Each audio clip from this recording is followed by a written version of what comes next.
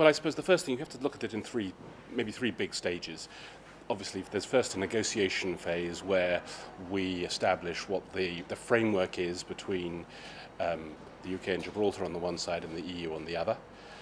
Then we'll have to put in place a legislative programme and then implementing that.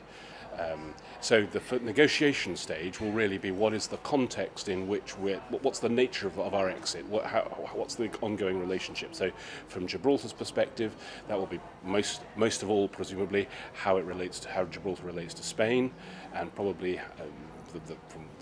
most importantly how the border will operate. And so there will have to be some discussion as to how that arrangement works. There is, for example, a legislative regime. I'm not sure if anyone has it in mind to implement it, but there is a legislative regime that exists within the EU for local border traffic to be regulated with non-EU states, and perhaps one means would be to use that as a means for a bilateral discussion. And that framework determines in the future how this legislative process can happen. I mean, Theresa May says, what is it? It's a no deal is better than a bad deal.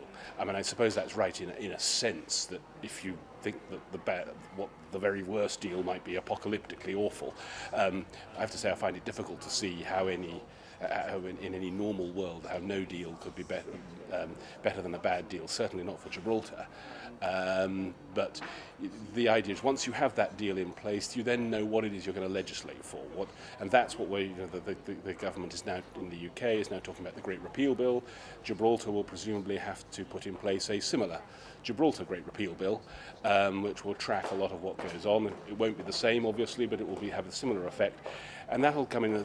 It'll have to get rid of the old EU law, but then immediately replace it and put it back in place, because unless Gibraltar wants to rewrite a few thousand regulations overnight, the simplest thing to do is to sort of take it out as EU law and put it back in as Gibraltar law, and then start the laborious process of working. So, well, okay, what do we do about this? What do we do about that?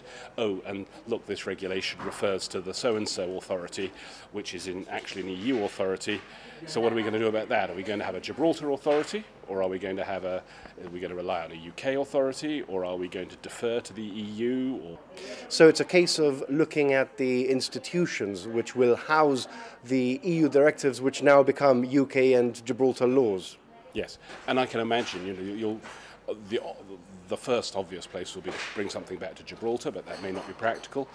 I can see that in some cases you may find that actually there's some argument, if given a positive mindset, to start discussing them with Spain. You know, for example, at the moment there are regulatory structures to do with waterways and so forth, and you might see a situation where people thought, well, actually, isn't the sensible way to regulate the waters around Gibraltar is not through the EU or through the UK, but actually with Spain. So you might find it, but again, that assumes two willing parties willing to engage positively. We don't know whether that. At the moment, we simply don't know whether that's the context for the next discussion.